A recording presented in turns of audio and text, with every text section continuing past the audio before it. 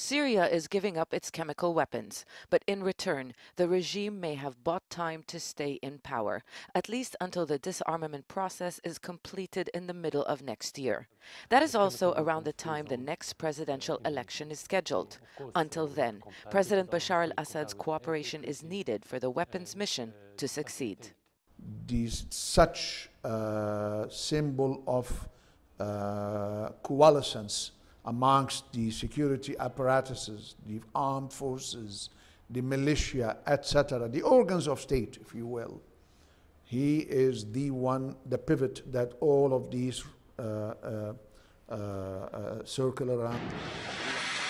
The war is no longer a conflict between two sides. Rebel groups have no unified command. Al-Qaeda is present, and Assad is not just relying on the military. He also depends on a decentralized security apparatus along with pro-government militias.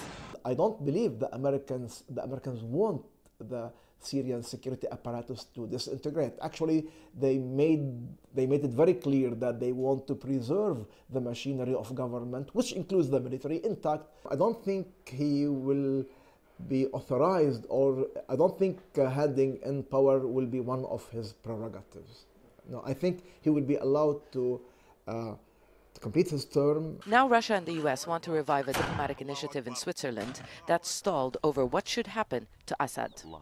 If that peace conference convenes in Geneva, discussions won't be about the regime handing over power. The goal would be to establish a transitional governing body that would involve members from the opposition and the regime. It will be about reaching an agreement on power sharing. That is something the opposition and its regional backers don't want. In January, Assad made clear a political settlement would involve a ceasefire and a national dialogue to decide on a new constitution and a cabinet. Months later, the regime is just as defiant, insisting that Assad handing over power is not up for discussion. The chemical weapons agreement has been a turning point.